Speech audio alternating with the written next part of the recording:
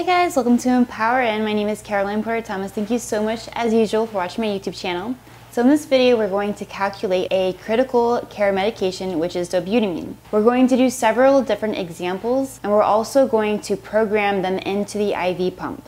So before we get started, we need to know what dobutamine is. Dobutamine is used for the short-term inotropic treatment of low blood pressure, which can be caused by congestive heart failure, septic shock, cardiogenic shock, or following a cardiac surgery. I will note that in septic shock, fluid administration is the first treatment. If that does not work, a medication like dobutamine can be used. Dobutamine, being an inotropic agent, will help increase contractility, specifically cardiac contractility, which in emergent situations will help increase the cardiac output. It must be titrated based on hemodynamic responses, which include blood pressure, urine output measurement, heart rate, and whenever possible, central venous pressure. In this video, you will hear me say that the patient is unstable and that the doctor has increased the rate. This increase will be based on these hemodynamic responses. On a side note, I do want to apologize that during the recording of the video, my hand did get a little bit in the way, but just give it a second or so and you will be able to see the writing clearly. So let's get started.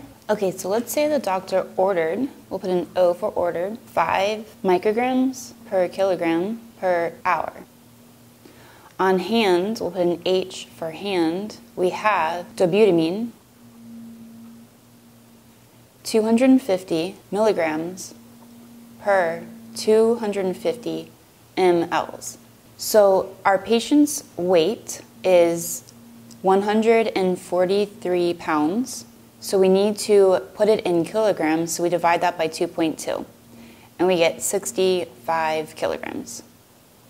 You can always round up or round down, whatever is closest to the weight. Our goal, we need mLs per hour.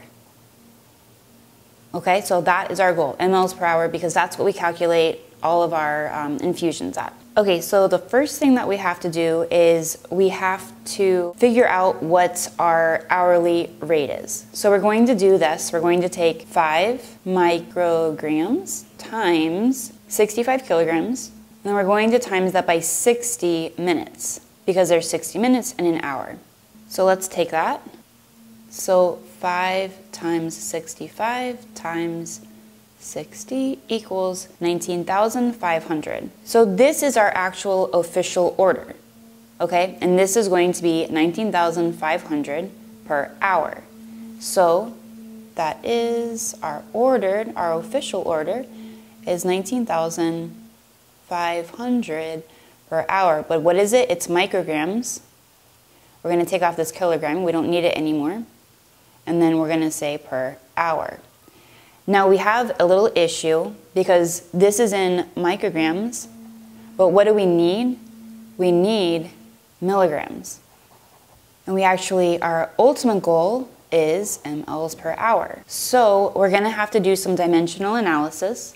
With dimensional analysis, it's kind of a cool way to calculate. There's many ways to get to the ultimate answer. I'm going to put a link to a video below that explains dimensional analysis, but this is how I do it. So this is in micrograms. I want to get rid of the micrograms. So I'm gonna set up the conversion like this. So 19,500 micrograms over 1 hour. And I got that from here, micrograms per hour. Now, in dimensional analysis, you want to cross off the items or the unwanted quantities.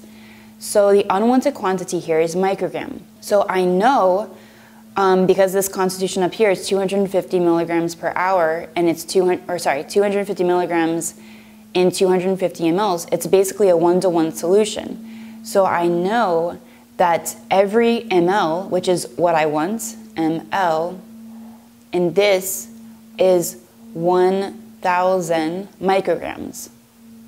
Because remember that every milligram is 1,000 micrograms per the metric table.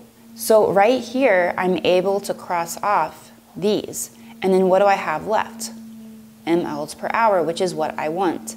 So then once you divide 19,500 by 1,000, 19,500 by 1,000, 1,000, you might not need a calculator for that, you're going to get 19.5, and then what is it going to be? 19.5 mLs per hour, which was our goal. So that is our answer. So let's plug this into the IV pump. First, we need to turn the IV pump on. Give it a second to completely turn on.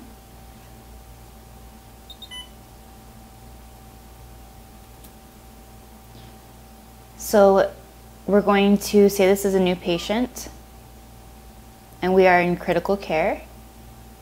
So confirm that. Then we need to enter the patient's ID. Then we select the channel. And now we can select the medication. We can select alphabetically where we need to go. So we're looking for dobutamine, and you can see it is right there. I'm going to go ahead and select dobutamine, and we're going to do a continuous infusion. This is there's many different orders and constitutions, but we have 250 milligrams per ml. And just verify that what you have chosen is what you actually have. Now you enter the patient's weight, which we know is 65 kilograms.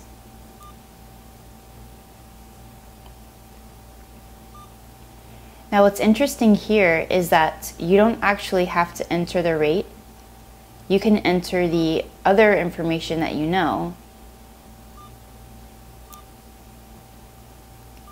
So we have 5 micrograms. And as you can see here, it actually entered the rate. And I put 240 just so we don't run the bag dry. And then right here you can actually verify. As you can see, it says 19.5 and the dobutamine 5 micrograms per kilogram per minute is flashing across the screen. Okay, so let's say our patient is unstable at the 5 micrograms per milligram per hour, so the doctor increases the rate to 7. So we're going to do the equation again. Ordered equals 7 micrograms per kilogram per hour. On hand, we have the same, which is 250 milligrams of dobutamine per 250 mLs. Our patient's weight is obviously the same. So it's 65 kilograms. Okay. So then what we're going to do is do the same thing. So 7 micrograms times 65 kilograms times 60 minutes. And we're going to get our official order. So 7 times 65 times 60. And we get this number, which is our official order, 27,300. And what is it? We're going to cross this off now because we already calculated it. Micrograms per hour. So that is our official order. Now we can continue. Since we cannot use micrograms because we have to be in milligrams, we need to do some conversion to get rid of the unwanted quantities. So let's go ahead and do that. So we're going to take 27,300 micrograms over 1 hour. We're getting hour from here. And then to get rid of this unwanted quantity, we're going to take, because we know that this is a 1-to-1 solution, so we're going to take there as 1 ml in 1,000 micrograms. And then so this way we get rid of this and this, the unwanted quantities. We can multiply it out. If you don't need a calculator, that's fine. 27.3. And then so it's going to be 27.3, and then we're able to take mLs per hour. mLs per hour. And that is our order. So let's go ahead and plug it into the IV pump. From here, we can just select the channel, and we don't really have to start from scratch. We can simply select the dose and change that number, and as you can see, it already calculated the correct rate. It's a great way to check yourself. Okay, so our ordered has been increased to 10 micrograms per kilogram per hour. So we're going to obviously have the same on hand, which is going to be 250 milligrams per ml. The weight is not going to change. It is still 65 kilograms. So now we're just going to do the same equation. So it's going to be 10 micrograms times 65 kilograms times 60 minutes. And that's going to be our official order, 10 times 65 times 60. We're going to get 39,000. 39,000. What is it going to be? Micrograms per hour. We cannot use micrograms because our ordered on-hand quantity is in milligrams. So we have to do the conversion. So we take 39,000 micrograms over 1 hour. We need to get rid of the micrograms because we need mLs per hour. So we're going to take 1 ml is or has 1,000 micrograms. We're able to cross these off. We can calculate it, or you can do it in your head. Divided by 1 is 39. So 39, and then what are we left with? mLs per hour. So 39 mLs per hour. And that is our order. So let's plug it into the machine. So again, you can just go to channel select and change the dose. We're going to change it from 7 micrograms per kilogram per minute to 10. Just verify everything right here. Just for a second. I like to take a deep breath during this process. And voila, there you go. I hope this video helped you out a ton. Please subscribe for more.